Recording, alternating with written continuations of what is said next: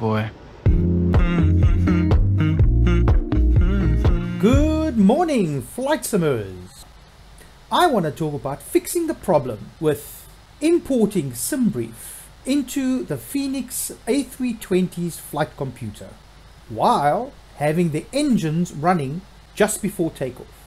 Now, in the real world, the A320 will not allow the main flight plan to be entered into the flight management computer with the engines running. So, in order to get around this, I have found a fix, something that many of you may not know. And in this video, I'd like to share what I found and what has made my life a whole lot easier. Let's get to the MCDU, which is your flight management computer.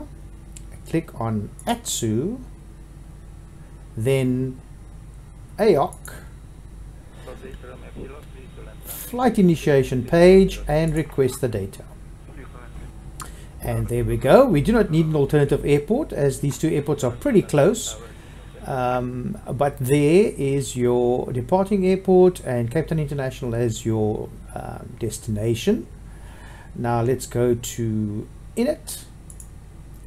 And if your aeroplane was in cold and dark, you'd be able to select this like I've just done, and it would draw in all the Simbrief information. But because we are already up and running, it refuses to do that. A very easy way to rectify this is to create your second flight plan, click on insert and activate. And there you go.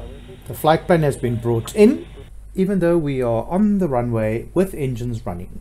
If this video has helped you at all, please be so kind as to hit the subscribe button. It doesn't cost you anything, and I am planning to do many more of these quick fix tutorials.